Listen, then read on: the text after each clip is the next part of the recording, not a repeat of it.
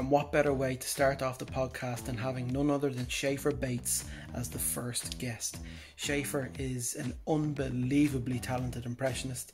He's a good friend of mine. We've worked together before. We've had great fun making content together over the last few years. We met each other 4 years ago, I believe. It was in Cork, in Keane Toomey and Emily's apartment in Cork. So yeah, thank you to Keane and Emily for bringing the two of us together, myself and Scheiffer. We talk about his past, how he started doing impressions, his work with the Game of Thrones impressions, the work that kind of shot him to another level. He does The Walking Dead, Peaky Blinders, so many impressions, his Gordon Ramsay videos. This is a great podcast. This is two mates having a good chat for an hour and 15 minutes. I hope you enjoy it. Sit back, relax, have a good time. Welcome to the Impressionable Hour with Al Foran, Episode 1, Scheiffer Bates. Have a good one. And we're live. We are live. Welcome to the first episode of the Impressionable Hour with Al Foran. And I'm delighted to be joined by my pal, my fellow comrade, Scheiffer Bates, the legendary impressionist himself. You should have introduced that as Joe Rogan. 3, 2, 1. How you doing? I mean, I wish I could talk for 10 minutes about sponsors. That'd be great. That'd be, oh yeah. One day, mate. One day we'll get there. Listen, how are you feeling? You tested positive for the coronavirus on Sunday. Chlamydia and HIV are there as well, but we'll put them on the back burner. Yeah, no, I feel good, mate. A little bit tight-chested, but I think I'm all, as I was saying to you earlier on, I think I'm all but over it now. I just, I was one of the people when it was first talked about. I was buying into the whole, it's just flu, more people die of flu. And then they had that epidemiologist on Joe Rogan who said, it's no good saying that because it's just started. So, you know, when I got told the other day that I've got it, I was like, oh, shit. Yeah, I believe he said he was like a detective on viruses. That's what he kind of proclaimed himself as. So, yeah, he literally goes to war with them every day. But no, I feel fine. I think I've had all the worst symptoms. Okay. But I feel great, so I don't think I'm going to die just yet, unfortunately, for the people who don't like my content. Yeah, what? Like one person, two people, that's it, pal. Everyone likes your content. There's a handful of people with football crests and LUFC 1969 in their Twitter alias, and they believe in EDL and get the immigrants out. We get them everywhere. We get in Dublin. I get them too. Oh, great. Well, do you know what? I'm not going to go to war with the Irish demographic because I love Ireland. It's a great place. But if I ever get any shit on my videos, I'll go to their profile and it usually says like Mac LUFC or Mac MUFC 79 from Dublin. So it's some lad from Dublin who's like, hey, this is shite. Well, I get a lot of shit from Liverpool fans because I'm an outspoken Manchester United fan on my Twitter. A lot of people know that. And it's mainly Liverpool fans. A lot of Liverpool fans from Dublin, not all of them, that give me a ton of shit on my content. How can they give you, like, this confuses me. I don't know how, number one, they can give you shit on your content. You do impressions, same as I do. Like, imagine hating someone, right? This is what trying to work out quantum fucking physics. Imagine hating someone for doing a voice of someone else. Yeah, it's not like, but even with your Man United tweets, it's not even like you're going scummy Liverpool, Scousers. No. Rob. You're just going, this is what I feel like the team is, and this is where I feel it's not progressing. And it's like people are going out of their way, like, to come into your house and insult your brand new carpet you've put down. And then you say to them, well, fucking get your shoes off my carpet. And then they kick off a fuss. They're in your house insulting your carpet. Get out. And then I don't get it. Well, I don't focus on Liverpool now as a United fan because Liverpool are in a class of their own. They're, I think, nearly 40 points ahead of Man United at the table. And they're all loving it now. I've had mates that have supported Liverpool since school, and you know they've struggled for years. They've had me in their ear laughing at them every year because they haven't won the Premier League. I think they've had everyone in their ear laughing at them. So, and I'd say let them have that little bit of success, you know. Let them have it. But even when you say it like that, even then I see a little condescending prick. Come on, come and win your title. You deserve it. You're a Newcastle fan. Yeah, so I've got a sort of affinity to Liverpool. In my family, there's like my one uncle's a Man United fan. My granddad was from Newcastle, so I was a Toonami fan because of him, and then all the other uncles are Liverpool fans. But yeah, I'm a Newcastle fan through and through. I'd say I've only sort of really got into them over the last 8 or 9 years. I watched them a lot as a kid, and then Alan Shearer, Les Ferdinand, all them days. But yeah, the world record for Shearer in '97. Transfer record. It's sad.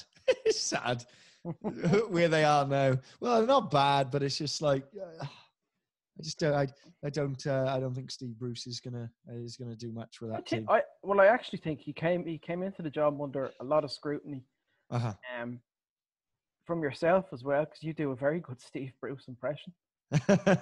Yeah. Well, you know, I'm very happy with the way we're playing. We're parking 10 players behind the ball and leaving Joe Linton on his own. Oh, he's look, I like him as a person, and I'm sure you will, because he's ex-United. But I just think I don't know. He's only started playing to the strengths of the players in the last 4 or 5 games after people have said, look, this isn't working. Isaac Hayden literally came up to him off the side of the pitch going, this isn't working. So I think he started playing a 4-3-2-1 or something? And now you've got Almiron on the score sheet, Maximum on the score sheet, Joe Linton. He's not scoring, but he's assisting. He started playing to like Almiron has come into his own now. Like he's scored in the last 5 or 6 games, I think. I mean, some of them were FA Cup. Yeah, he's confident now. He looks like he looks good. You've always been an admirer of him as well. Yeah, I think Almiron. Remember when they signed Almiron, and it had you quite excited. I think it's just because he's a workhorse, mate. I think he just. I don't care what team you come from. If you're putting a shift in for the team, it's like. Patrick Vieira said about St. Maximum. He said he's lazy defensively. He's not. He's been great for Newcastle, tracking back. Almiron just runs and runs and runs and runs. And there was a point where I thought Man United need a player like that until Bruno Fernandes came in. Yeah. Well, you know my stance with Bruno Fernandes. I think there's no need to have Paul Pogba in that team when Bruno Fernandes is there, and he clearly has a better attitude than Paul Pogba. And I know us United fans are so divided over Paul Pogba. There's one group that thinks that Paul Pogba hasn't got the best attitude, and maybe it is best for him to leave the club. Yeah. And then there's another side that appreciate Pogba and bring up his statistics from last season, that he scored 13 goals and I think he got 9 assists. Yeah. You know. But is that, if he plays alongside Bruno Fernandes, for example, is it going to be a clash of an ego then? Is it going to be like, well, I've got to do something better than him? Because as far as I'm concerned, Bruno at the moment, when you watch him on the ball, he's so calm and composed. Yeah. It's therapeutic to watch. Well, I don't even get frustrated with Bruno Fernandes when he loses the ball, because I know he's going to chase back and retrieve it in any way possible. Yeah. Like that's the kind of player he is. He's a hard-working player. He brings a bit of quality to the team. It's kind of like, and Paul Scholes said it. And my own brother said it as well. He's kind of brought this. It's kind of like when Cantona signed. In '92 from Leeds.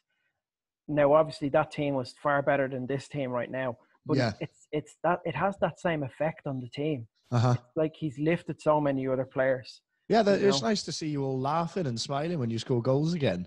I know, it all looks good. Like everyone looks great since he's been on the pitch, and he's not afraid to try and dink a ball over a back four or a back five, and people. And then there's players actually running onto it now. Yeah. He's made Fred look good again, and I was a big fan of Fred. Yeah, into United, and Fred actually looks decent again now. Yeah, but that's what people are proposing. If Pogba is to stay, it's Bruno in the number 10 role, and Pogba and Fred sitting deep behind them. Yeah. You know, and potentially that could be a world-class midfield It three. would be, yeah. But you also have McTominay there, and Matic has actually started performing again since at the start of Christmas. Yeah. You know, so I don't know. Look, listen, my view on Pogba is he's a world-class player, unbelievable ability. Probably in terms of ability, he's probably the best midfielder in the world. Like, do you think? Yeah. Ability, yeah, physicality, passing, shooting. He has every single attribute to his game. Yeah. Is he consistent with it? No. That's my view on Pogba. That's interesting. That is. I think he's an all-round good midfielder. I always think like his agent has a big influence on his attitude. Massively.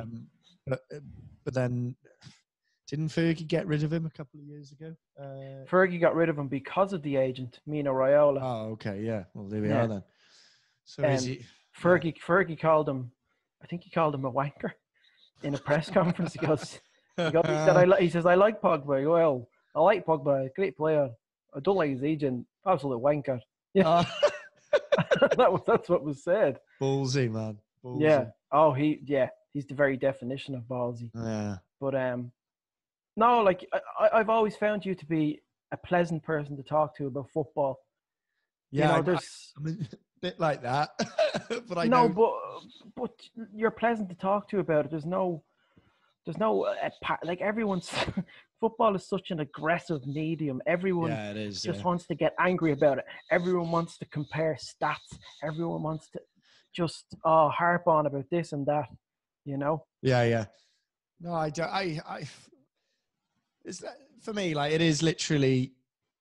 Well, you'll start to see me get a bit wound up towards the end of the season, which I'm sort of glad that I think this season's going to be null and void, because even though I think Newcastle were going to finish maybe 11th, 12th, which is all right for the team, I felt them slipping down the table again. So you'll find in the last sort of 8 games of the season, I start getting a bit. Yeah, I do get a bit passionate and do, because usually I'm like, if it's December, January, and we've lost 2 or 3 games in a row, it's Newcastle, right? Which horrible to say, but I'll go, okay, really, we should look at this next game and just move on to the next game. And I'm usually quite nonchalant about it, but when it gets to the last 8 games, and it's business time.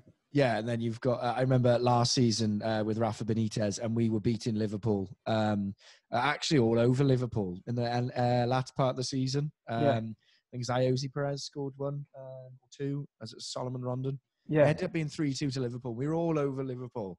And I was like, we're going to be the first team to beat them here. I remember that game. Yeah, they were all over him, just made him look silly. And this, everyone was celebrating because Newcastle were winning. It was underdogs as well. It wasn't just because nobody wanted Liverpool to win the league. I didn't mind. I'm like, we got Rafa Benitez as a sort of like allegiance to each other for that. Yeah. And this Liverpool fan come over when it was 2-2, and then I think it was Salah scored and made it 3-2. I think it was him. I might have been wrong. And he came over and went, yes, in front of a table of all group of lads, like that, all of us, and smashed all our drinks like that. I was like, I could just feel the cogs going in my brain. I'm thinking, you fucking arsehole. Didn't do anything there. What can you do? You get up and lamp him, someone films it, and then it's like, no brand deals for you. God. But that was one of the painful things about watching Liverpool, seeing them like go 1-0, 2-0 down, and then in the 80th minute, like they mount this incredible comeback, and it was like a flashback to when I watched my own team do that like 10 years ago. Yeah.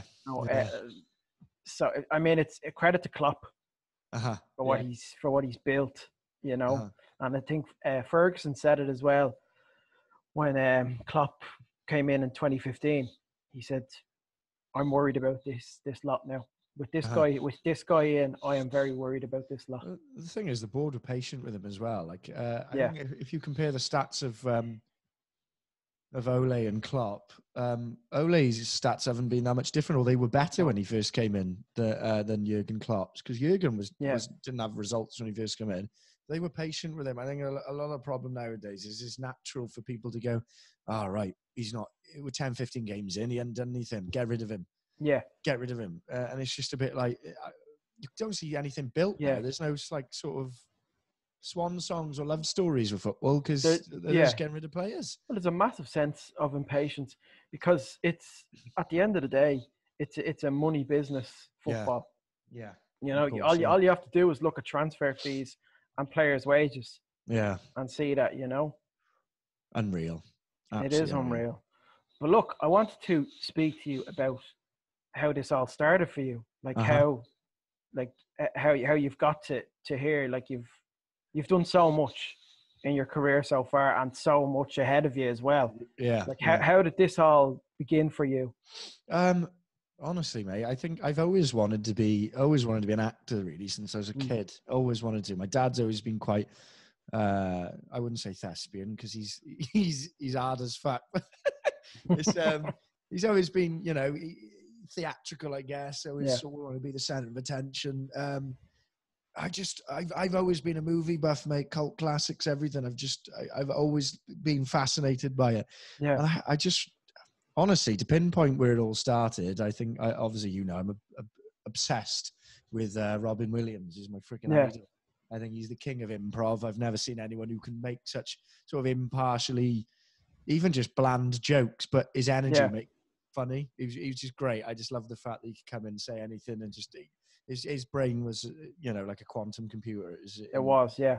And I don't know, mate. I think it was Facebook, I think, that launched me. I just did Family Guy impressions, and they were obviously everyone loved Family Guy back in the day. Yeah. I did like 4 or 5 Family Guy impressions, and people were like, "Oh, that's good." And yeah, that was good. You know, maybe I'll put a video up. This was 2012, I think, when social media wasn't really like, obviously it was prevalent, but it wasn't like you weren't putting content out. It wasn't just YouTube. Yeah, I did Family Guy impressions on my personal profile, and it got like 1,000 likes, I think, which back then in 2012 was like, wow, viral. Wow, yeah. Absolutely. And then I started YouTube then, and I did this video called Guy Does a real clickbaity title. And considering I knew nothing about sort of being a creator, I did a clickbaity title. It was 2013. Guy Does awesome impression in over 5 minutes, right? That was the first video I saw. Yeah. None of those I saw you on YouTube. Yeah, none of them were awesome. And it certainly wasn't over 5 minutes. It was more like 6. But I mean, the video looked like it was recorded with a toaster. And I just went off the top of my dome, didn't practice any of them. Just went, oh, these are characters I know. I just want to feel like I'm going to act them.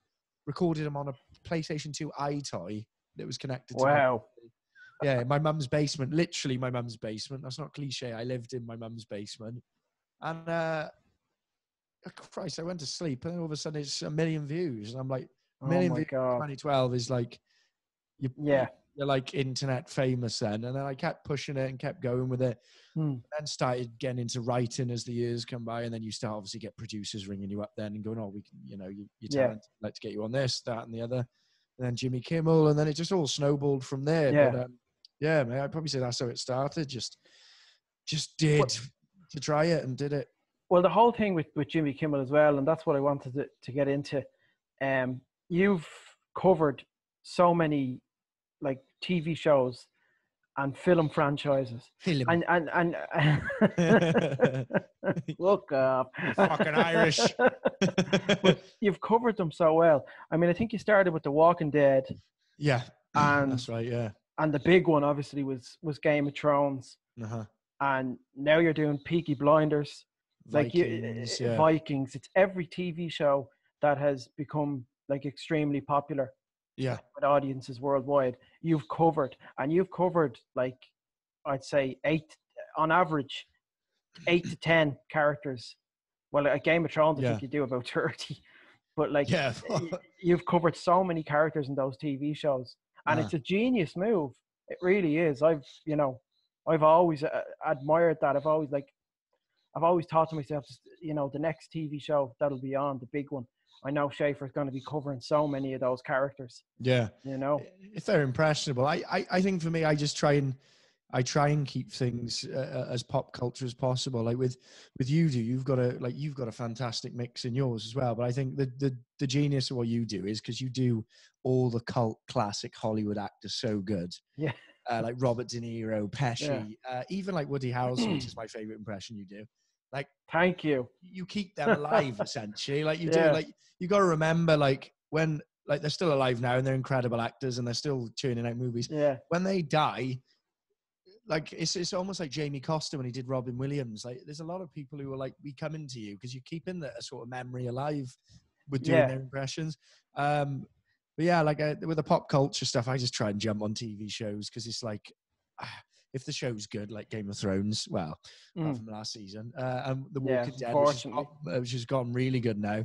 I do, you know, I do try and jump on them, but some stuff just doesn't work. You know, it is people go on.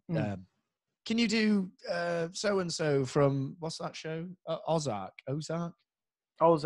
Yeah, like I don't know how. What's his name? Jason Bateman. Jason Bateman. Yeah. I don't know how he's gonna sound. I don't know. Like some people are just impressionable.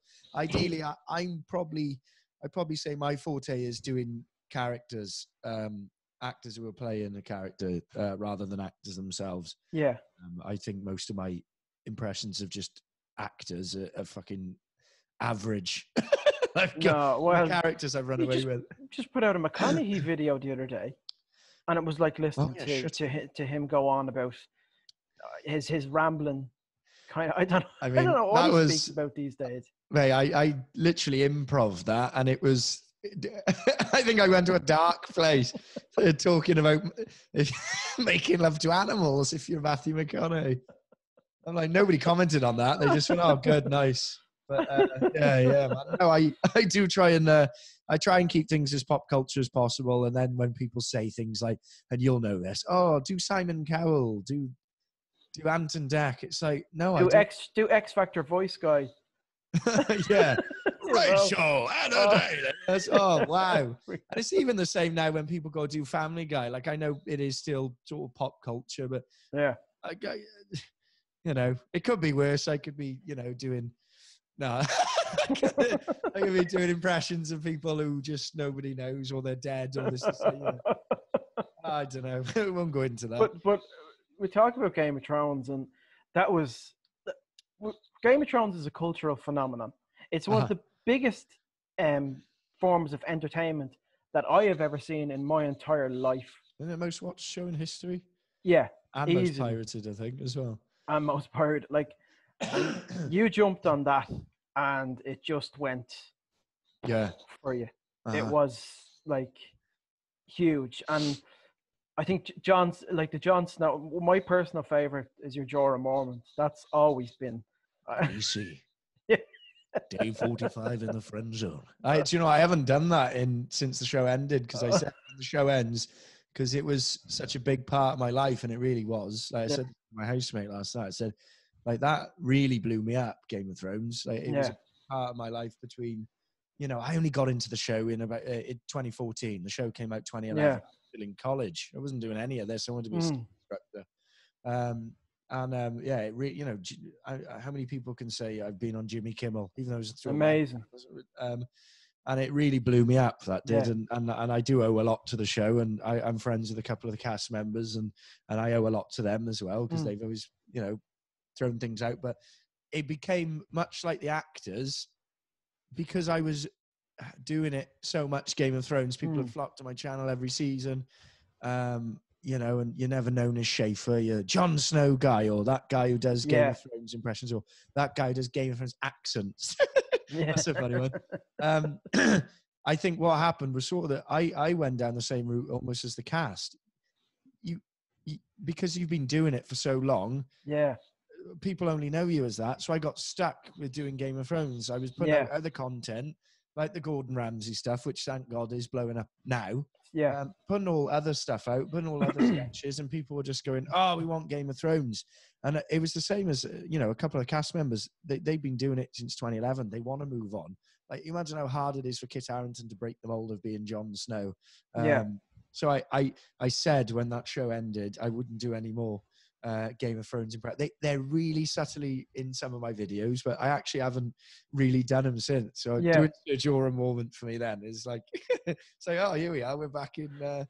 Well, there'll be a chance to revisit it again, possibly when there's a prequel show with HBO about Robert's Rebellion or whatever they want to do it. Yeah, whatever they want, somewhere down the line, you know. They're doing a House of Fire, aren't they? Or House of Blood and Fire. I believe so. Yeah. That's 300 years before the events of Game of Thrones, which is Yeah. all about the Targaryens. But that's going to have George R. R. Martin on board, so thankfully that'll be good. That's about Aegon the Conqueror, isn't it? That's the one, because Yeah. they scrapped The Long Night because they did a pilot with Naomi. Is Naomi Watts? Naomi Watts. Yeah. They scrapped that. They binned it all. Yeah, which is quite strange. I mean, no offense to the cast. The cast looked amazing because that's what one thing the sort of Game of Thrones series does is they cast new actors. Like Kit Harington was nobody. Like Emilia Clarke, they're all just found on the spotlight, which I love that. So they find new talent. But with that Long Night, I just don't think anyone wants to know about 5,000 years before the events of Game of Thrones. No. Well, I think the massive appeal is a Robert's Rebellion. Yeah, people 100%. want to see that. That people are so curious. Oh, who are they going to cast as Rhaegar Targaryen? What's his character going to be like? Who would you cast as Rhaegar? Because I have an actor who I'd cast for Rob, and I have an actor who I'd cast for Rhaegar. I just at the top of my head there, I just thought of one guy. He played the Beast in Beauty and the Beast. Is it Dan Stevens? Is that his name? I'm not sure. I can't remember. He'd be a good Rhaegar Targaryen. Yeah. But if they were to get a big budget and cast a big name, I think they would. Yeah.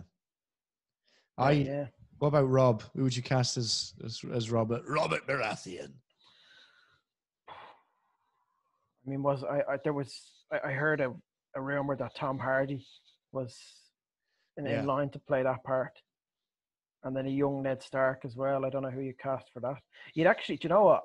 I would cast 3 like heavyweight actors, 3 big actors to play the part of Ned, Robert, and Rhaegar. I'd have Tom Hardy as Rob. I'd have Tom Hiddleston as Rhaegar. I was thinking that as well. Yeah. I think he'd be a really good Rhaegar. He's got that sort of elven sort of look that I know isn't elves in Game of Thrones, but it's kind of that high, pointy jaw, like that sort of bony face. As for Ned, I don't know. I don't know what you could do, because I just think the guy who played young Ned was fantastic. He was very good, wasn't he? Yeah, he's really, really good. Yeah. But yeah. You'd have to have someone to play such a, like Ned is such a, it's a condensed role, Yeah. There's not much personality to him because of how honorable he is as a character. Yeah, I honestly couldn't think. I mean, maybe Jack O'Connell, but I don't know if he'd facially represent Ned Stark very well. So I don't know. I don't know. You could. I don't know. Either way, it would be interesting. And that's the thing. It might bring Sean Bean back in and use the Marvel de-aging. Yeah. What do the Irishman did? Just de-age him a bit. Just deep fake him. Absolutely. Yeah. No, it would be interesting, but that's the thing. It could be a feature film as well because of how big Game of Thrones has become. That's it could do. I mean, The Walking Dead have done it, haven't they? They're doing a feature film with Andrew Lincoln.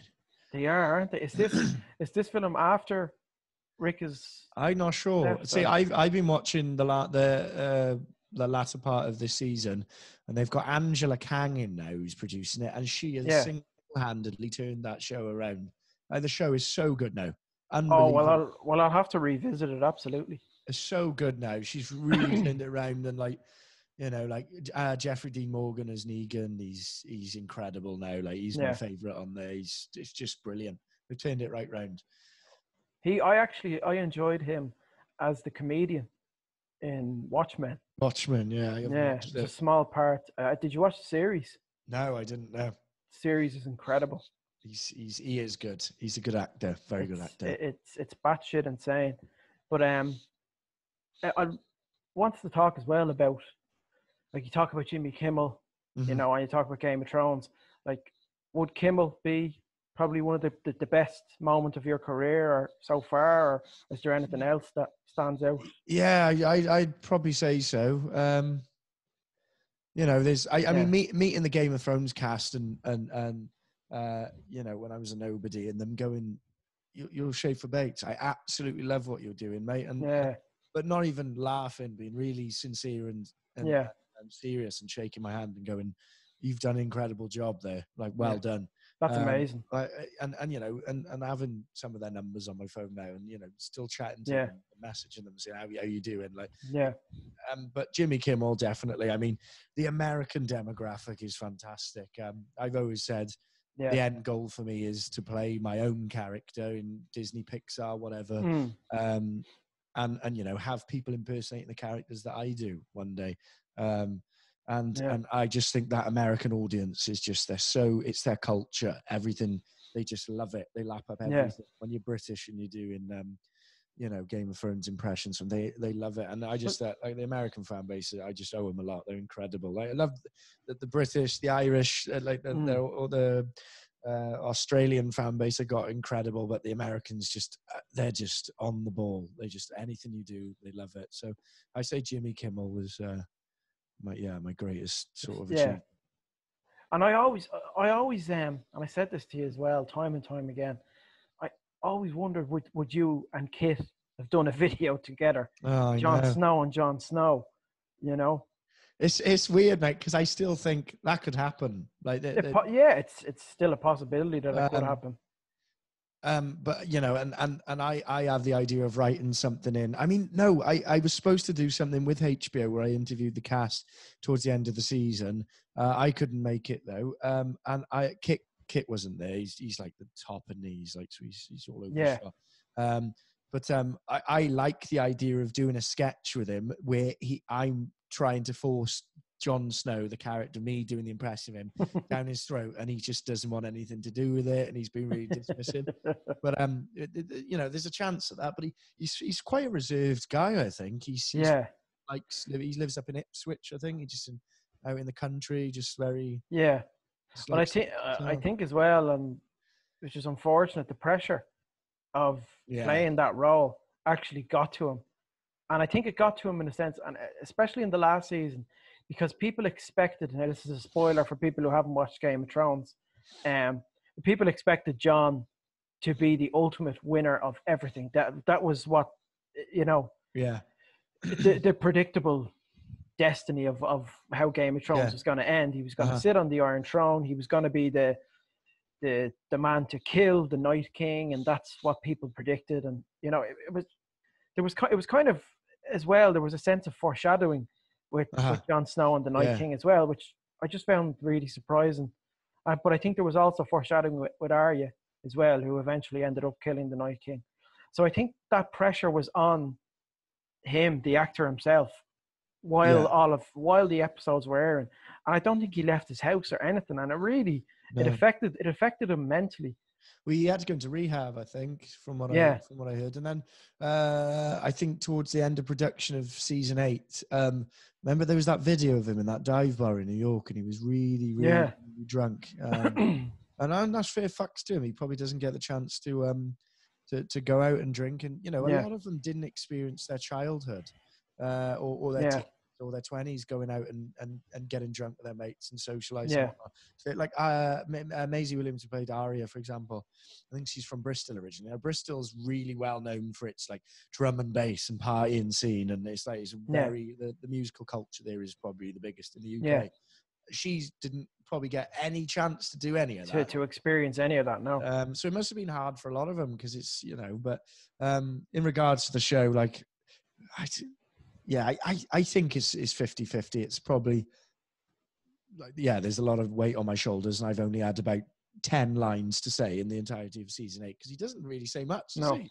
And then the other half of it is, wow, like all these faces and people I've met, and I've been up to some of the sets in Belfast and Castle Ward and stuff like that. I just think it's stunning. There's something about being around those sets and that part of the world that's like, I just felt like sort of butterflies in my stomach. So you imagine you're leaving that after 11 years as well. Must be pretty tough, because I don't think he's doing it. What's he doing next? Marvel, the Eternals? I believe he's the lead role in the Eternals, and Richard Madden is playing one of the villains, which is great. That's brilliant. I love to see that. It's nice, you know, it's a great thing to see. And Richard Madden he's you know, made fantastic strides since he left Game of Thrones. When did he go out? Season 4? think it was season 3. it was 3, wasn't it? Yeah. It's crazy because the cast have all done different things. Like, who's the guy, Jack Gleason, who played Joffrey? Like, he's quit acting. Quit it, yeah. Doesn't do it. He's a very intelligent guy. I think he's gone off to study. He was studying in Trinity College in Dublin. Yeah. I don't know what he was studying. He's an incredible actor. Yeah, he was in The Dark Knight, wasn't he? I mean, if for a lad at that age to convince, millions of people that he's a little shithead, and you just want to hate him, that's amazing acting. That's incredible. Like, you really hated his character. Oh, massively, like, and he played it so well, down to a T, like. He had problems with people actually hating him, though, right? That must be difficult. Yeah, it is difficult. And that's kind of like, as well, it kind of reminds me of the soaps, like EastEnders or Coronation Street. Like, there's a soap in Ireland called Fair City, which is unbelievably popular. And my grandmother, God rest her soul, like, she used to watch it all the time, and she, like, would watch it. There'd be 3 or 4 episodes a week, and she would make sure that she was sitting down at whatever 8 o'clock to watch it. And my auntie and uncle were friends of one of the cast members, and he did something in the show, and she went up to him, Alan was his name, she said, you were very bold for doing that. Now you were very bold, you shouldn't have done that. You shouldn't have done that to that poor fella. But it's like, and he's like, oh yeah. Now I'd imagine they were a lot more aggressive towards Jack Gleason. Oh yeah, I know. It's crazy, man. It's a TV show, though. Do you know what I mean? I know. It takes it back to what we do. We just do impressions, and people can be. You get arseholes who say things to me in the street. It's not like I'm. What? Yeah. I'm playing either a fictional character. Yeah. Who's saying things that he'd never say. It's outlandish. That's the idea. It's parody, and people are going, "Can't believe you said that," as Matthew McConaughey. I can't believe you said that. What was the other one as well? I remember someone said to me, "I can't believe that you'd do racist jokes as Donald Trump." I was going, well, they're not jokes. I'm parodying him. He said some pretty racist things. I'm not saying. I'm repeating what he's saying and turning it into humor. The only person who should be offended by that is Donald Trump. Me taking the piss out of him. Well, that's essentially it. That's Trump's whole spiel. I can't believe you'd say that. Have you seen what he's doing? I'm just repeating what he's saying, for fuck's sake. Are you going to do a Donald Trump impression where you're completely politically correct? Yeah. People will like watch that and go, okay, what the hell is that? Yeah. You're parodying the character in a sense. That's what the character repeats and says all the time. People, you can't legislate stupidity, though, mate. No, absolutely not. But I wanted to go into as well, 2016, the first time I met this beautiful gentleman here, in Cork of all places. You were down with Mr. Keane Toomey and Emily, and I was down in Cork on RTE Radio 1 for the Joe Duffy Show. For everyone who knows that in Ireland, and England, it's like the big daytime radio show, and he does a sketch based show every month called Funny Friday, and you were down in Cork, and conveniently I was down there too. So after that show finished, I text Keane, knocked up to the apartment, and we met for the first time. Yeah, that was it. Yeah, within 40 to 45 minutes, we started recording our first ever video together. That's right. Yeah. Keane had the pad, and he had each impression. It was when 2 impressionists meet. But he didn't tell us. He just said, "What impressions can you do?" And we said, yes. And then we just had to go off the cuff with that. Off the cuff with it completely. And then I think that's when we were kind of like, "Fuck." And I searched that video last night on Unilad, who didn't tag us in the caption. Thanks, uni lads. Well, they're gone now. Only in the comments. Only in the comments they tagged us. And we still got a few followers from it. But that video, well, I don't know what the views are on the other platforms, but that has 38.5 million views. Unreal. Unreal. And that was our first video together. And do you know what's funny about that is that's when was 2016? Because I'm dyslexic with maths. 4 years ago. 4 years ago, right? In 4 years, we've done 3 videos together. Video a year. Yeah, but there'd be too much saturation. Imagine if we did, I know, but I've always said, like, there's not many people I'd collaborate with, other impressionists. I don't. I'm very much we're sort of like Rob Brydon, Steve Coogan. It's only, obviously we're very good friends as well. But out of all impressionists, I'd always, like, we've even said when we with like work, I pitch you for something, so we're like, Al's the man, or any time I do any a production for any TV. And likewise, Al, get Al. Yeah. Because we bounce off each other well, and some people, like, my humor is quite crass and fucking abrasive, and and then you balance that out perfectly as well with yours, because it's kind of like anytime you do Joe Pesci, so I just think everything we do just seems to, anything we have done has done well. They've always done well. So it's just, it'd be perfect, mate, if they could just stick us on Saturday Night Live in America. It would be absolutely ideal. I mean, it would be, and any time we have got together, we've filmed content together, and it's always done well. Yeah, And it's this whole thing, me and you we've always had a firm belief that two of our kind working together just creates pure magic. And yeah, man. Like, those videos are the proof. That was recorded on an iPhone. I know, well, exactly. None of them were like high production. We just went, oh, should we do this? I remember that. Yeah. Well, no, I was going to say, I've always said about you, what's lucky about our partnership is that when we first met, it wasn't like, oh, what impressions you do? Oh, I do Christopher Walken. Oh, I do Christopher Walken. Yeah. Oh, okay. I do Matthew McConaughey. Oh, I do Matthew McConaughey. It's like, I do Matthew McConaughey. You do Woody Harrelson. I do Christopher Walken. You do Joe Pesci. Like, a lot of our characters, a lot of the actors we play have just so happens we do the opposite, and they start next to each other in movies and stuff like that. So we've never really clashed, although I find it funny. I was saying to you before that there's impressionists out there, because I've always said I try not to class myself as an impressionist. I don't know what it is, because I've always said I've always been a voice actor first, and I think when I myself as an impressionist, I lost the passion for voice acting, and I've got that back now. But anyway, that's another story. Yeah, it makes me laugh when you do an impression of someone, and there's other impressionists who are known for doing this character, and they're like indirectly tweeting about you. Oh, why is he doing my characters? Like, they own Matthew McConaughey, or they own. And I'm not going to name this person, but anytime I do a character that they're known for doing, they get really, really pissed off, as if that person belongs to them. They're the only person. Well, like, we both do. Like, I learned Gordon Ramsay from you. I've always said this. Well, like I've learned McGregor from yours. It's not a great McGregor, but it's but I picked. I didn't learn it from McGregor. I've learned it off you, because you said. Yeah, but it's like that your McGregor is improving constantly. I remember you got drunk once in the bar in Cardiff in Lab 22, and you went. And anyone who's watching over, Al is if you meet him in person, the loveliest person. He's too lovely. I'm like the devil on his shoulder. I am the one who's got to be a bit of a cunt sometimes. And we just sat at the bar like that. I don't know. It was like, it must be midnight.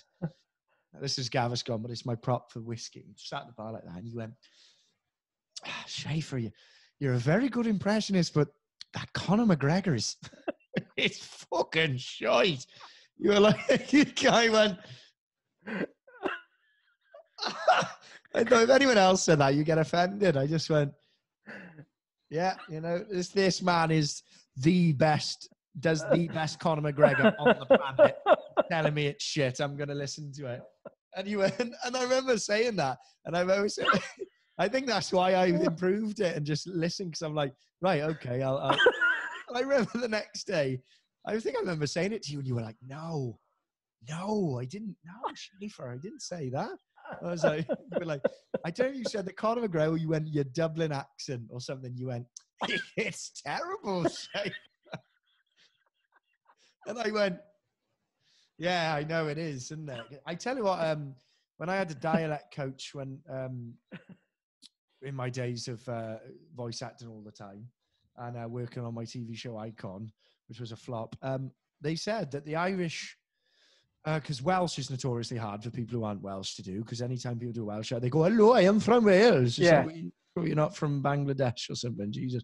But I was told by my dialect coach, Ireland is notoriously hard, Irish, especially around Dublin, because there's so many different dialects. There's so many different counties. Like, I can do Northern Irish and I can do Southern Irish, but then if someone goes, oh, do Crumlin or do where's that place in Ireland where my former manager was from? Blackrock. Yeah, hi, Scheiffer, how are you? Yeah, great. Yeah. It's like, but it's like anywhere else, I'm like, but that's a D4 accent, so there'd be the D4 accent. This is what I mean. Like, what the fuck does that mean? Yeah, Dublin 4 it's like the postcode. So it'd be Jesus. Dublin 4, and they're very much like that, and they speak like that. Yeah, and then you go up the road up the north side, they talk pretty much like that. All right, how's it going? Come on now, and then you go another half an hour up the road, and then you're in County Loud, and they talk like that. It's so you're talking about a 60-minute distance, right? 3 different accents. I mean, it's a bit like that in Wales. Like, you go different parts of the valleys, and you go, fuck it. Oh, but you one who does fucking impressions, and then you go 20 minutes down the road to Cardiff, and you've got boys talking like that. How's it going, mate? All right. And then you go half an hour up the road, and then you've got Barry, where they talk like that, which is like Cardiff, but a bit more. So it's all, oh, what's occurring, and all that. It's madness. It really is. But I love the Irish. I love Ireland, man. I've always said since I went to Cork to see Cian, I just think it's very much looks like Wales. Like, but there's something like untouched about the place. It's like I don't know. I just feel like it's very fantastical. It's not even a word, by the way. I've always said I'd love to. I'd love to have a home there or retire there. Well, I've always enjoyed going to Cardiff. Yeah. Myself. We've always had great fun there. The bars in Cardiff are like fantastic. I mean, ironic that time. Every time you've come out to Cardiff, there's always something going on. We went to London that one day. There's nowhere to go. There's nowhere to go. That's because London is like a fucking. It's like a map that Rockstar Games produced. It's huge. It's too big. Everything is sprawled out. Whereas Cardiff is just nice, compact city. Yeah. Compact, yes, absolutely. I gotta find that video of you having a breakdown with a burger in your mouth. There is nowhere to go. I actually have that as I have that listed down there. I those 2 days we spent in London. Hottest days ever in London. Oh my goodness. I'll never ever forget. It was 32 degrees at 8 o'clock in the morning, and me and you shared a bed because we stayed at my mate's, didn't we, in Richmond? Yeah, we give a shout out to George. Yeah, George housed us. George Bateman, top and tail, and Al did. Like sticky thighs. Yeah, we were. Yeah, and we were only known each other a month. I know, and he lived around the corner from Tom Hardy, didn't he? He did, yeah. Really lovely part of London, Richmond. But we were looking out for Tom Hardy, weren't we? Yeah, I just remember you like this one morning. I was flat out asleep, open my eyes like that, and you just like sang out the corner of the bed. Like, Jesus fucking Christ! I remember just how hot it was. And then we went and did that live stream at uni, lads, and I got we were steaming. We were hooked. I was a bit more drunk than you. But big sweaty heads on red face, everything stuck to the side of my cheek. And we'd been drinking in Camden, I think, or something. We were, yeah. And then we just went straight in, popped in to go and do that live stream. People telling us to do impressions and just ignoring them. That was an adventure, though. That was 2 days where it was mental. Oh, I felt like I'd gone on a brilliant holiday. But listen, when things go back to normal, we'll definitely have to look at really collaborating together, getting into No, the UFC. absolutely. I'll learn my mic Bisping. 100%. We'll do that. Yeah. No, absolutely. Obviously, I wanted to speak to you about. I tell you what, actually, sorry to interject. The Yeah. next McGregor fight that's in New York, which I missed because I didn't come with you last time, because none of my mates wanted to go with me, and I felt a bit nervous flying on my own. We'll do that. We'll go to the next McGregor fight. 100%. Absolutely. Send location, you know. Send location. Madison Square Garden. I was in Madison Square Garden for the first UFC event where he beat Eddie Alvarez. Venue. Absolutely incredible venue. Oh, it was incredible. I mean, that performance, that was his great. Well, I don't know. I mean, the Cerrone performance is definitely up there, but the Eddie Alvarez. Alvarez is in his prime, so I'd say Alvarez. Alvarez was doing all right, wasn't he? I mean, he was just technically incredible in that fight, McGregor. You know. Didn't he even get hit? Did he? No, he didn't even get hit. I like where he's going now. He's congratulations on him finally acknowledging you. He's like, yeah, you can have that one, you little. What do you say, you little shite or something? I'll give you that one, Al. I'll give you that one, Al. You little bollocks. You little bollocks. So I was very happy with that. Yeah, mate. I'm glad you. And he followed you as well. I'm glad. Yeah. It was a great moment. I was delighted, you know. And then I realized, and then he commented, he goes, I appreciate the laughs, Al. Thanks so much. Yeah, he follows up and he never does that. Give the impression the rest, though. so he's tracking me now on Twitter. He goes, in case I uploaded another McGregor one. Well, the thing is, it's funny when you do impressions because it's like, you're not taking the piss out of the person. You're just acting as them. You know, but it's nothing you can say to someone who actually does take the piss out of you in an impression. Like, what can you do? It doesn't sound like me, Al. It doesn't. Well, that's great. He's doing great things now with the, you know, for the HSE, the health service in Ireland. You know, he's donating a lot of money and he's been very active on his Twitter about it, which is great, and it's great to see. You know. He's in a good place, I think. Yeah, absolutely. Like you seen him for the Cerrone fight. You know, he was in that focused kind of that focused frame of mind that he was in 2015 and 2016. And when you have a Conor McGregor like that, it's a very exciting prospect. I think, you know. Yeah, he's stupidly intelligent. I don't care what anyone says. He's a very, very, very intelligent man. You don't end up. You know, that rich and famous from being thick, unless you're Floyd Mayweather. But then you can be the best boxer of all time. He's very, very intelligent guy, very intelligent fighter, all around. So his IQ of combat sports in general, like boxing, is amazing. Yeah, you know, it's very interesting to hear how he breaks down a fight. You know, even a fight he's not involved in. You know. Give him his stake at the UFC, for fuck's sake. We'll see how it happens. Yeah. But I wanted to speak to you about a little something serious. Obviously, you're kind of an advocate for mental health and the well-being of mental health, and you always have been. And it's always been it's always been admirable as well and commendable. And I've always, you know, thanks, something. man. I've something I've a massive amount of respect for you. Or, you know. Yeah, no, it's close to home for me. I lost a good friend of mine to suicide, and I went through a phase in my life where I must have said, I'm very open about it. I remember saying on True Geordie's podcast, I went through a time in my life where I computed in my head so many different ways of killing myself, and it's hard because I convinced myself I was everything. Mental. I need to be sectioned, everything. And I wasn't saying it to anyone. I wasn't going around and acting on anything. My brain was just telling me. It was intrusive thoughts. And there's people who go through that on a daily basis. And I say I wouldn't wish it on my worst enemy. It's not nice.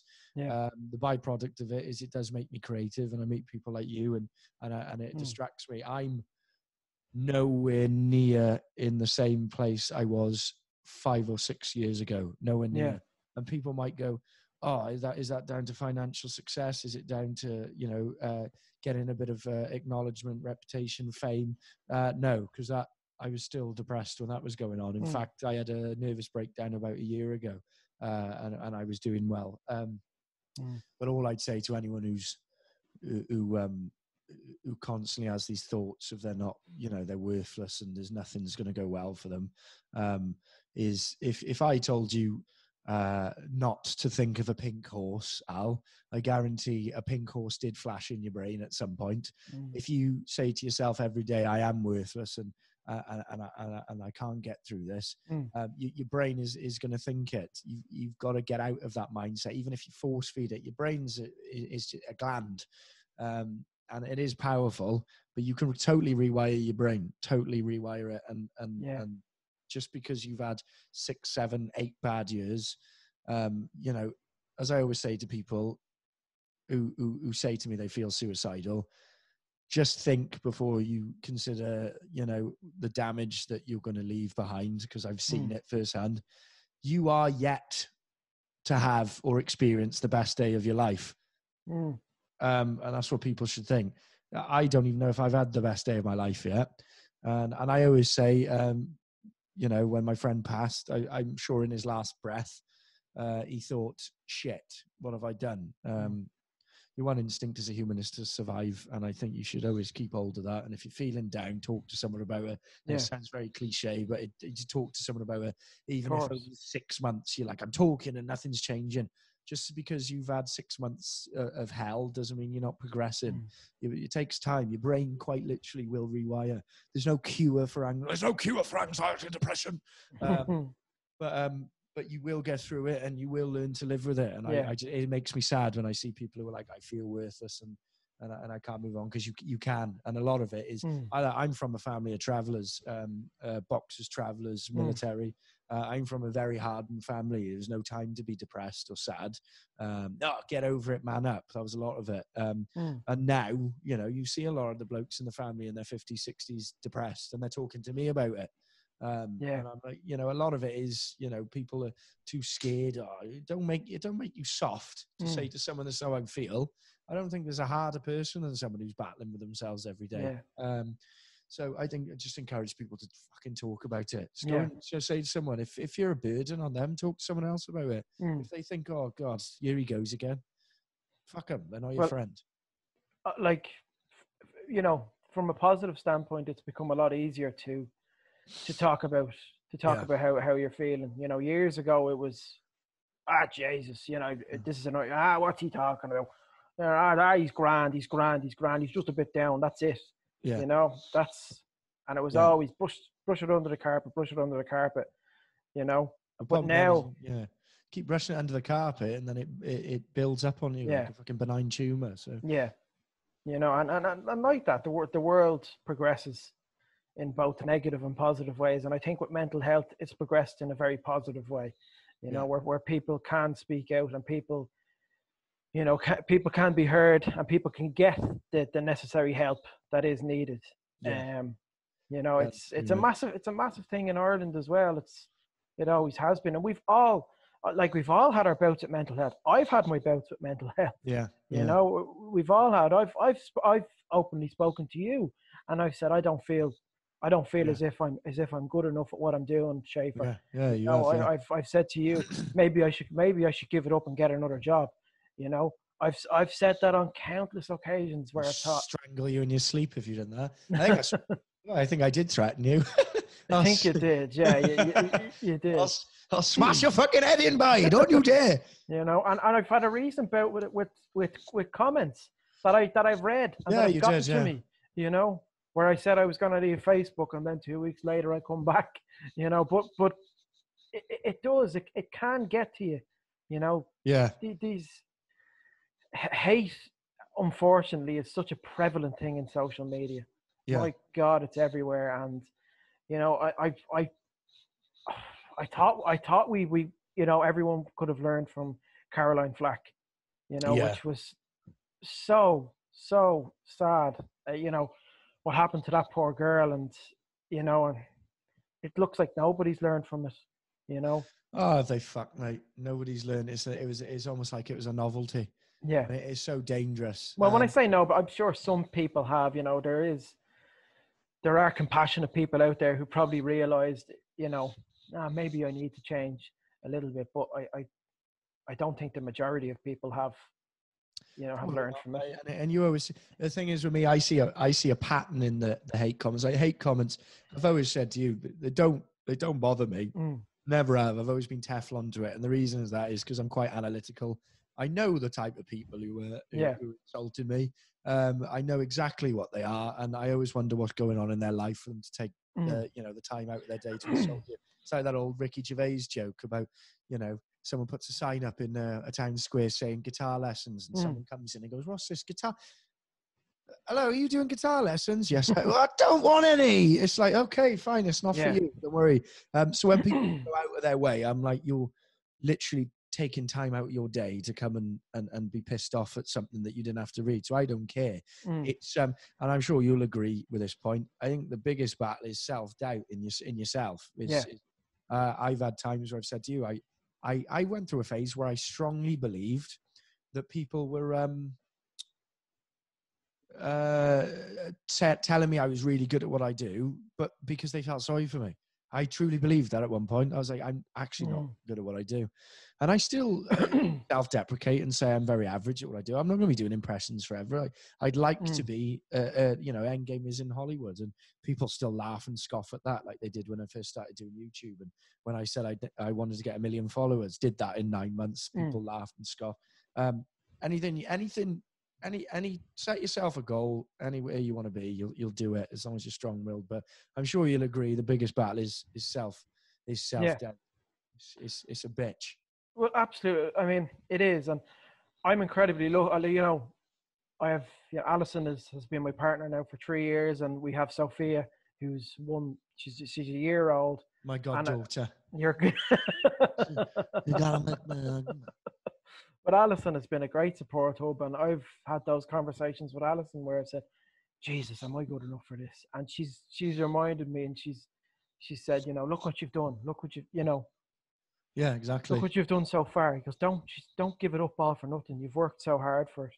And I think as well, if you get a sense of ambition and you want to work towards a goal, that becomes a little easier. Yeah, 100%, mate. And don't forget, it truly does. How long have you been doing it? 7 years, same time as me, and you 7-8 years? Yeah, well, I did my first gig 10 years ago. Yeah. When I was 18, it was before my leaving cert, which is the equivalent of the GCSEs in Ireland. Like 3 months before, I was focusing more on this gig than studying for my for my end of school exams. Priorities. But I remember doing that gig, and I remember thinking to myself that I did 20 minutes of material that I had written out, and then an hour of it, because it was a local gig, so all my mates were there. An hour of it was pure improv, impersonating people who I know. Yeah. Impersonating teachers, giving out to those people who were in the audience. Yeah, it's class. That's how it starts. I was going to say, just think, you've been doing it. I'd say, how long have you been doing the social media stuff? 6 years, 7 years? Yeah, properly 5 to 6 years. Yeah. About the same, haven't we? We both sort of come on the scene on Facebook at the same time. Yeah.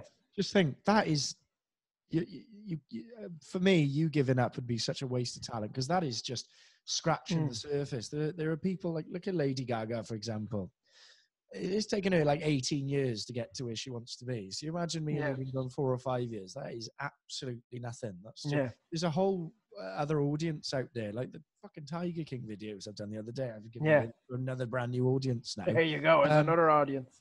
You've got to imagine, if you gave up, you've given up on everything. There's a lot of people up and coming, younger impressionists who look at you and go, you're going to go down as an iconic impressionist. So it'd just be such a fucking waste if you gave it up. So don't ever give it up, because I'll come after you. But as well, and that's another thing about some of these young impressionists coming up. Like, they've watched our videos, and that's terrible. That's blowing smoke out of our arses. But that's kind of what they want to emulate. They want to be doing that in years to come. They want to be, look at these two guys coming together. It's kind of a thing. I put up, you seen my tweet that I put up. Which one was that now? I put it up yesterday. I mentioned every single impressionist. Oh yeah, it was nice to see Zach Clayton on that list, because he's up and coming. He's absolutely, yeah. Well, I mentioned myself, yourself, Zach, Steph Todd. Have you seen Steph Todd's work? I'm having a look. Oh yeah, she's is the girl, isn't it? Yeah, she's Yeah, fantastic. she's fantastic. I do follow her. She's brilliant. Connor Moore. Obviously, Connor's killing it over in the USA with the golf impressions. Colin's brilliant. Darren Farley. Is it Colin then? Connor. Colin. Colin Moore. Darren Farley. Yeah. Darren Farley. Darren Garrahy is an impressionist in Ireland. Joe Godet, who does the Schwarzenegger impression. I thought I don't know. Maybe it was stupid of me to send out the tweet. Maybe they're all looking at that like, look at this weirdo. I put Josh Berry down. Josh Berry's brilliant. Brilliant. Yeah. Josh Berry and Sean Burke.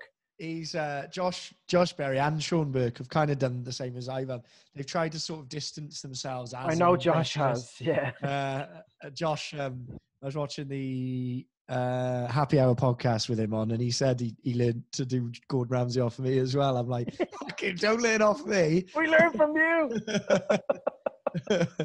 Yeah, and he done one the other day that was funny. But there's a good few. There's some decent impressionists out there, man. Well, that's been my.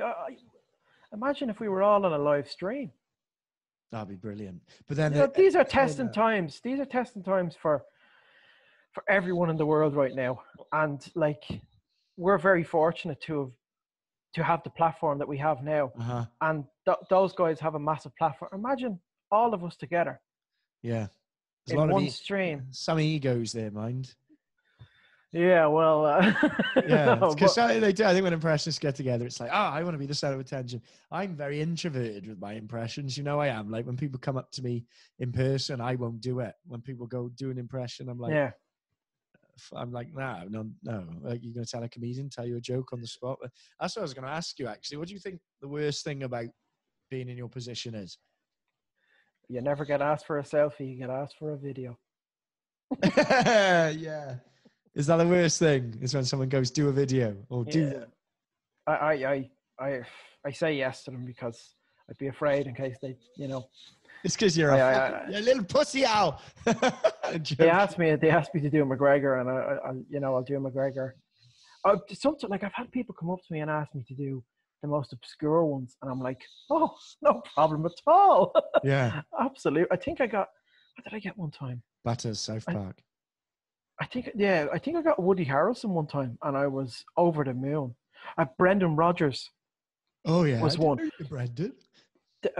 They asked me to do, and I've only done Brendan Rodgers once or twice. Well, but I was walking through. It was in Newcastle in December, and he asked me to do Brendan Rodgers, and I was half thinking to myself, does he think I'm Darren Farley? Oh, mate. Because Darren is the penultimate Brendan Rodgers impersonator, and I was thinking, I've never put a Brendan Rodgers impression up on my Twitter or my Instagram. Maybe once on Facebook. It's funny you say that because for a while in Cardiff, and my mates run about this, people kept going up to me going, fucking hell, I thought you were Irish. What are you doing over here? And we were like, and for a while we've been going, I've lived here my whole life, mate. For a while I'm like, is it because I got a bit of an Irish look about me? Yeah. No, it turns out my theory is that people actually think I'm you. Because they just go, someone's going to ask the guy who does impressions, and they go, yeah. Oh, yeah, because people go, do that Conor McGregor impression you do. And like over in Wales, you do it and you're pissing, you're like, shut your fucking mouth, yeah? They're like that, but that's fucking class. But over in Ireland, they're like, don't do that again. Well, they say, Scheiffer, that Dublin accent it's fucking terrible. It's not. It's very good. It's come a long way since your harsh critique. Absolutely. Ironically, that was the night that my nervous breakdown started. Is when you said that. Joking. Another thing I wanted to finish on. Yeah. I've always said this to you about doing live gigs. I know it's something that you're not really comfortable about. You said it to me. Yeah. And I've always wanted to do something with you, a live show. Yeah. I honestly think once you do one, it'll be like, what? I'm telling you, I'm just as a mate.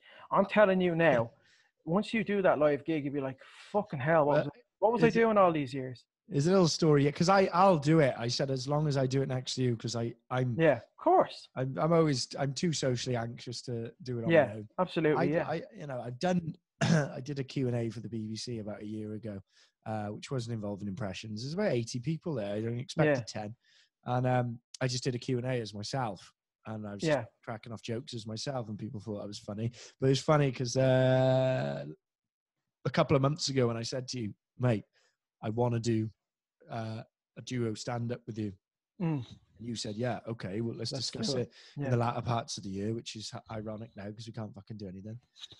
I went out with my best mate on a Sunday to this bar called the Golden Cross, which is a gay bar in Cardiff. Is all his mates are gay, so he was in having a few pints, and there was about 100 people in there, and they were all doing. There was a drag queen on stage. They were raising money for the floods that happened in Wales. I was in there hungover as fuck, just at the bar having a drink. And I had cut the music. You curly-haired little fuck, come here. And everyone was like looking. She said, come on stage. You're the one who does the impressions. And I went, oh my God, I was shaking. And I was like, I can't say no because it's charity. Yeah. Got on stage and she said, right, what we're going to do, and this is nothing planned, I'm going to do 3 impressions, you do 3 impressions, and the audience has to guess it. I can't remember what I started. I started off with Gordon Ramsay and everyone was laughing. I was like, oh, okay. And I know you. I was like, oh, all right. Yeah. And then I cracked like a slightly homophobic joke out as Donald Trump in a gay bar. And everyone laughed. I was like, oh, yeah. And I finished with Tommy Shelby from Peaky Blinders. Only one person guessed who it was because for some reason nobody watches Peaky Blinders. I was like, okay, so I've experienced the highs and the lows there. Yeah, and I now I know what you mean now, where it's like it was quite infectious. Yeah, you know, laughing. You're like, oh, okay. It's like it's the equivalent of finally driving a car, getting your license. Yeah. I only got my license in early last year, January 2019. And I was wondering to myself, what the fuck was I doing all those years? What was I, 27 when I got my license? Yeah. And I was getting buses everywhere. It's that kind of feeling when you do a gig. It's like, oh, fuck. Yeah. That's what it's like. And it'd be a nice sort of social experiment to see what it'd be like with me and you alongside each other. No, absolutely. Like, I haven't seen that in a while, see. I went to see, it was actually one of the last gigs before everything stopped. I went to see Steve Martin and Martin Short. Yeah. And they were absolutely fantastic. Incredible. They've been best mates like since the early 70s. You know, they've worked with each other. And the way they bounced off each other was just incredible. But it did, like, that popped, obviously it popped up in my head. Jesus, you know, hopefully in a few years time or a few months time, you know. I mean, it'd definitely be sooner, yeah. Well, we might have to scrap this year, mate. We might have to throw it in the bin. Unfortunately, this year we go in the bin, but 2021, we could plant the seeds for it, absolutely. I mean, like I said, I'm down for just doing it, getting out there. Look, there might be a gig where we eat shit, but you don't eat shit. You don't eat steak unless you eat shit. And Joe Rogan ate shit a lot. And Bill Burr ate shit a lot. Everyone's eating shit at some point. The audience aren't always going to find you funny, but build that audience of people who understand what you do. Then they come to your gigs, and then you know you're getting laughs. Well, look, Scheiffer, it's been an absolute pleasure. I love you, pal. You're one of the nicest guys I know. You're one of the most talented guys I know. And it's a pleasure working with you like this. It's a pleasure. All the stuff I've done with you, I'm so proud of. Thank you. They're massive highlights in what I've done. And please God, in the next couple of years, we get to do even bigger things. Fingers crossed. Well, let's hope I don't die of corona first. Let's get through that. I think I'm through it, mate. I definitely, for someone who has it, I seem very much fine. So yeah, well, that's good. That's very good to hear. And I wanted to talk about that obviously at the top of the podcast. I think it's all done, mate. I don't think there's any chance for U-turn. But cheers for having me on, man. And look, we're launching our podcast soon because I bought a studio. We'll get you over to Cardiff. Yes. I got to come over to Dublin as well. I have to. Gotta see Sophia. Yeah, my goddaughter. Your goddaughter. For anyone who's watching at home, I'm still pissed off that he didn't know me as the godfather. You and a few other lads. Don't worry, I've got the brunt of it from a lot of people. I wanna on the day of my daughter's wedding. Oh no, it's very unfortunate. I'm sorry. There was nothing I could do. I wanted to be the godfather. And for what? And for what? I tell you, that's what we'll do. When the money comes in thick and fast, we'll pay my production team. We'll go abroad somewhere, and we'll do a trip style thing. That'll be our next project together. Yes, Steve 100%. Coogan, Rob Brydon, Michael Caine, a reluctant paedophile. She was only 15 years old. Right, mate. It's been an absolute pleasure. Scheiffer. Thanks for having me on. It's been a pleasure. Legend. Hey, take care of yourself, man. You too.